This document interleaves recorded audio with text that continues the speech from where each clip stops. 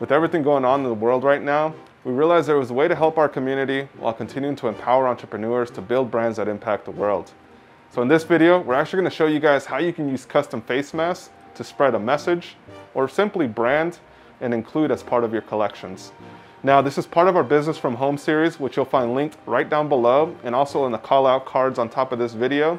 So if you're a new visitor to this channel, hit that subscribe button and turn on post notifications to be alerted of the latest drops. Now, to keep this video super simple, let's get started with the design process. All right, you guys, to get started, you're going to want to open up your art file using Adobe Illustrator. Adobe Illustrator allows you to create vector graphics, which include any font-based designs or any images that you're going to need. What we're going to do to get started is we're just going to get started by creating a new artboard. We're using a 3x1 inch for this design. With the beauty about Adobe Illustrator is the fact that you could always scale your designs up. For this design, since we're doing the I can't breathe text, what we're going to do is just simply write it out, and then you change the font to Comic Sans. We're using Comic Sans Bold, which is a little bit thicker and allows it to print a little nicer on the face mask. Since we're going to be using a smaller dimension, we still want it to be prominent. What you're going to do is just simply hit Shift and you can simply scale it up. Vector graphics allow you to scale up or scale down without losing any definition, which is the reason that you need them when you're going to be doing any vinyl cutting. As you guys saw, I created one line of text, but what we're going to do is break it up into two different layers. So we're going to have I can't in one layer and breathe on a separate layer. This allows us to simply copy that into the file program that we're using, and it allows us to scale them up individually if we need it. You can simply do this by copying it and then just verifying the placement of it again and just laying it over top and then deleting the original layer type. So now that this is completed, you simply file save as and title the file. Make sure it's an AI version. As long as that's completed, you're now ready to start using the vinyl cutter for it. So once you complete the files, you'll simply send it over to the program that the vinyl cutter operates off of. And in my case, my bro C's is the one that's putting this thing together. So yeah, tell us what it takes to actually create a file like that and put it into a physical product. All right, so first off, you'll need a vector file. These printers and these machines, they work off of vector art. So basically it plots on the system the graph and it cuts exactly like an outline, like a stencil. So we're working with Adobe Illustrator, which is a program that I recommend. And in case you guys are wondering about the Adobe suite, check the link down below in the bio and you'll be able to see the special link that takes you to an offer for Adobe Creative Cloud. Affiliate link, by the way. All right, so we pulled up John's file here, and before we get started, before we put it into the printing software, we want to make sure we know the dimensions that we're going to choose, and I'm going to show you how we got that. So these masks, obviously, we're using the mask as an example here in the video that we're making, is we're comfortable with 2 inches in the center spot that we're going to sew on the right side of this mask. And not sew, but print on. And as you can see here, it's 3.5 inches, probably about, maybe we can probably go with 4 if you really wanted to print across this whole thing, but we're going to go with 2. So as you can see, you can probably go with a little more if you wanted to go higher, but we're just going to use this little small font. So we got the sizing now, so now we're going to go ahead and import this into the software. Great Cut 4, which is what this software uses, it just came out last year, the software, and it was specifically designed for this printer. It's cool because it actually came with the printer when we bought it, so it was simply plug and play and download and install your software. Import the AI file, automatically reads the image and the layers that are in there. So as you can see here, we're going to zoom in here and we can actually rotate this here. We're going to do that real quick. And then, like we were saying earlier, we need to make the longest word 2 inches. So what we're gonna do is I'm gonna move this down so I know exactly where the end is here. And then we're gonna make this, zoom in a little bit. As you can see, there's a ruler here on the side, which is really cool. Okay, so now that we got the dimensions right that we want, and we can actually double check by measuring the font here. And it tells me 1.94, that's really close to 2 inches. And then we can even measure the other piece that's gonna go on the other side of the mask. So in case you're confused, we're gonna have one say, I can't, and on the other side it's gonna say breathe. We have to actually print it all in one, but we're gonna cut it after it's printed. So we're ready to go. Before we do that though, we're gonna have to output the file, but we need to make sure that our material that we have in here is the right color. As you can see right here, there is no material loaded. The printer's on, it's reading on there, but it's not loaded in yet, so we're gonna have to load that. Every printer is different, but we're using the Expert 2LX 24-inch wide vinyl cutter. So we're gonna load the material in here by raising these little feet up. You're gonna make sure that this paper is nice and straight. I like to actually put it to the bottom here, and then I can see what line it's actually measured to, and just pull it back and put it right there. Make sure these feet are nice. You got to make sure the feet here are actually aligned with these white marks. All of these details in regards to setting up your vinyl printer can be found in the owner's manual. Like I said, every vinyl printer is different, every model is different. So you got to make sure you follow the directions with your vinyl printer. I'm going to go ahead and put it origin set online. I have to tell the printer where the paper's at, so I have to go ahead and do that. Boom. Right now what it's doing is measuring the size of the paper. It's going to tell my computer, like, this is how much working area I have, because every single piece of vinyl, even though this is only 15 inches, you can only print in the middle of somewhere around 13 inches. You'll see right now. Now that's all set up, the printer knows exactly what to do, where it can print, where it can't print. So now we're going to go ahead and take a look here. And what we're going to do is we're going to tell the software to read the material size. So right now, if you see, it says it thinks it can print on 18-inch wide paper, but it can't read material size. Maximum printing area 13.137. So we can go ahead and hit that preview button. I like looking to see how it's going to print out before we do anything. And then as you can see here, boom, 2 inches there, and then 2 inches there. They're ready to go. And if you're printing multiple designs, then you just layer this across you can layer it, yeah. paper. Like what I can do is I can hit duplicate and I can like print a bunch of these out if I wanted to, or I could obviously put different designs out. If I'm printing something in different colors, I don't want to layer them, because if we're doing multicolor prints, which is something you can do simple to screen printing, very similar to screen printing, is what you do is you just layer the vinyl, the different colored vinyl on top of each other to make like a cool design. So that's a little more hardcore with this way of printing, but you can learn it. Hit output, and then it's printing. So what's happening right now? So right now, it's actually, there's this little blade here. That's the sensor. That's reading the paper and making sure the design's okay. It's cutting through, but not all the way through. It's just cutting enough to where it's cutting the actual vinyl, the heat transfer vinyl, and not through the actual backing, which is sticky. But you want to keep that. And every type of heat transfer vinyl is different. That's one thing you want to keep make sure of. So what we're gonna do is put it offline, and we're gonna move it forward. And then we're gonna grab my tool real quick. You need one of these, or scissors work. And then what we're gonna do is grab this, just cut it straight through. Boom. Obviously I like saving this because you can use it for something else, but for this example, we're gonna go and do this. And now what we're gonna do is get the actual material ready. We're gonna weed it. Before we do that, we're gonna go ahead and cut the excess. What tool do we need to weed? The weeding tool is right here. So this actually is supplied by Caesar, the same company that makes this heat transfer vinyl. Show it. Which one is it? By Caesar. Caesar. Well, it's almost like C's. It's almost like C's. Yep, it's almost like C's. I thought that was funny. I was like, and it's actually Caesar branded heat transfer vinyl. It's actually really good. It's really easy to weed. It's really easy to apply to tons of different types of fabrics. So just be sure to read the instructions. If you look at each fabric roll that you get, there's instructions, and it tells you exactly like what temperature and what pressure to use. So yeah, I'll show you right now. So like this is for the branded vinyl heat transfer vinyl that we use is a Caesar Easy Weed. It tells you what to do. You have to cut it in reverse, and I'm pretty sure that's what we did. Nope, I didn't. I forgot to flip the artwork. I was like, wait a second, I know. Vote for C's. He's a people's man. My bad, take two. With any tool that you end up buying or using, whether it's heat transfer, whether it's vinyl cutter, it always has a learning curve. What's really cool about what Heat Press Nation did, which is where we got all of our equipment actually, we purchased this equipment. Some of you guys may be watching and wondering, well, how much does this equipment end up costing? To let you guys know, it's essentially, this is a $700 heat press. We have about a $500 cutter. And then I actually bought a bunch of equipment like these papers, the weeding tools and all that. All said and done, it was about $1,379 out the door, which as an investment is like, oh wow, that's a pretty big investment up front. But you know, when they send that stimulus check, I was like, what am I gonna spend that stimulus check on? Why don't I stimulate the economy, all right? And I ended up just investing into this equipment, and it was only about almost $200 out of my own pocket.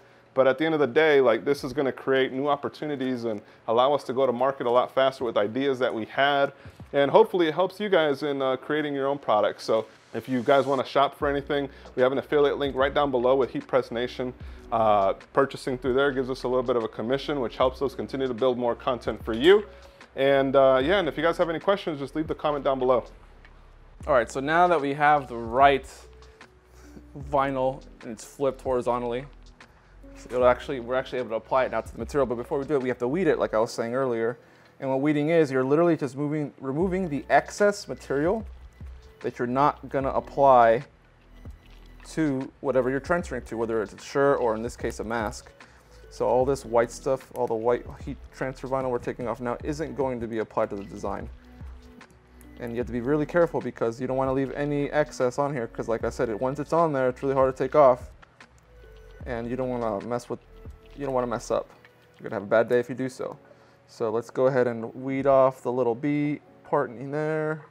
Boom, boom. Boom, boom. A, and then the A there. And there's actually, you can see here where I cut, there's a part there too as well.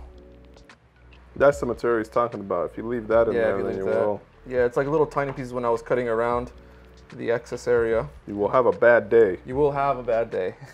And there you go, it's ready to print. But before we do that, we actually just have to cut half of it, since we're only gonna be applying half to one side, half to the other. Here's the mask, and there it is. But before we do that, we're gonna have to actually iron this to make it nice and flat. But also, one thing I learned while in the process of learning how to print on these masks is that when you just apply pressure to this, you notice that it's uneven surface here. So it's not gonna fully apply the pressure to the print. So what I needed to do, I actually have some... What do you mean uneven pressure? Well, it's uneven. It's an uneven surface here. So if you see, there's like a high, it's like a mountain, as I would basically say. It's really high here and it's like low here. So there's this bump. So when you're ironing, when you're heat pressing it, it's not applying the full pressure to the design because it's applying the pressure to this thing. It'll still be good enough though, right? But just not perfect. It's just not perfect. What I realized is it's better, it'll stick better if you do put a layer underneath here to allow it to apply the pressure fully to the design. So what that is using this vinyl that I have around here. I have a bunch of fabric and stuff around here. We also sew in this shop. We create prototypes of different bags that we've done in the past. Stuck that in there. Obviously it's heat resistant. You don't want to use anything that can melt, so, like foam. So use some vinyl that's used for... Did you use foam before? I did use foam before. I would show you, I don't know where I left the piece at, but it's melted around here somewhere. And, is that why the fire extinguisher there? Yeah, the fire extinguisher's there for those exact reasons when stuff catches on fire. Luckily, it didn't catch on fire this time, so just gotta better be safe than sorry at this point. So yeah, so we have that. As you can see, now the piece of vinyl is in the center here, so it's nice and flat for us to print on. Before it was like this would stick up, so now we can actually print on it. So what we're gonna do now is go ahead and take this out. We already have the heat press set to 305, and we're gonna be doing a pass, oh not a pass, but we're gonna be doing a press at 15 seconds. But before we do that, we need to just, like I said, iron this out. Apply the sheet there to protect the material. That sheet is for the heat. Yeah, so it doesn't burn your fabric. And we're just gonna do a quick 5 seconds. Nothing too much. So what kind of pressure are you using on this thing, and how do you verify the pressure? Okay, so to verify pressure, that's a great point, by the way, is with this knob, is how you actually change the pressure. But to verify the pressure, a really easy way that I've learned is by using a piece of paper. And using the piece of paper while it's hot, obviously, underneath this, you stick this underneath. We'll take that out of the way, that's nice and ready for us. You put about 2 inches of the paper in front, you close it, and you pull on it. So if you can't pull on it without putting a lot of force into it, that's about medium pressure. So right now I'm putting quite a bit of force, but not too much. That's about medium pressure. If it was easily removable, that's really low light pressure. But if it's really hard to pull out, I didn't put a lot of force into that, that would be high pressure. Right now we're in the middle of the medium range, medium to high. I actually learned with these masks, I had to put a little bit more pressure on it for the actual heat transfer vinyl to stick to the actual fabric. So that's why it's a little different than what the actual material says to do. The material says to use medium pressure. I use medium to high, somewhere in the middle there. Cool. So now we're ready to go. Put that to the side there. That's the left side of the mask. Always make sure you put the right thing on the right spot. So this is the left.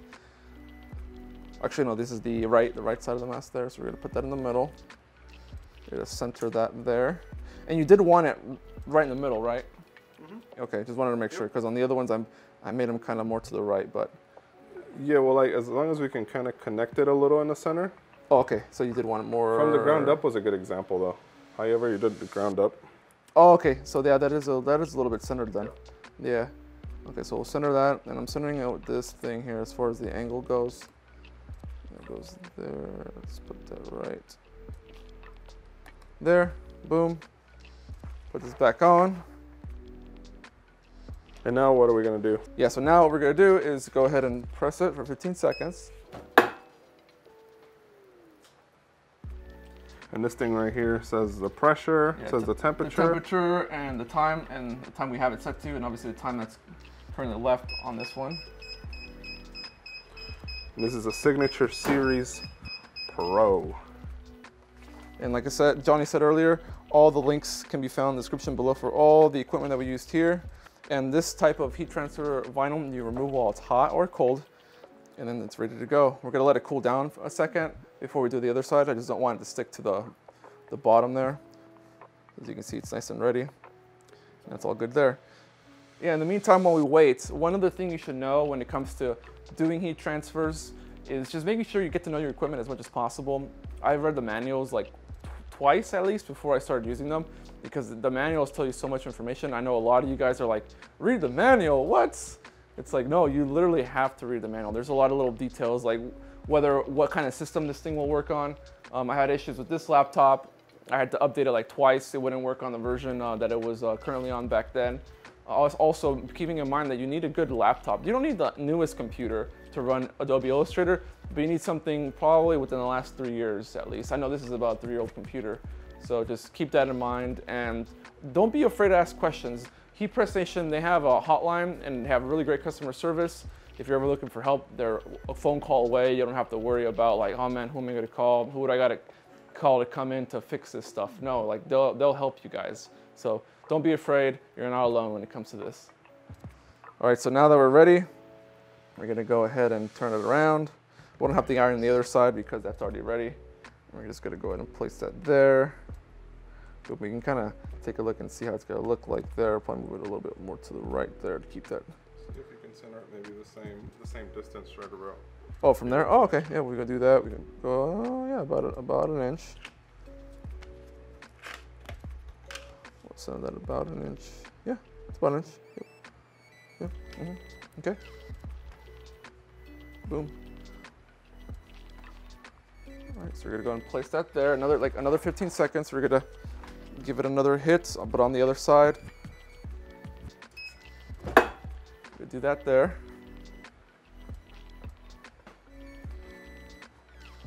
If you guys are wondering how I got this shirt made, take a look at the other video right over here on this side. There's gonna be a card for it. You'll learn how we do these shirts too as well. Peel again while hot. Boom. It's ready to go.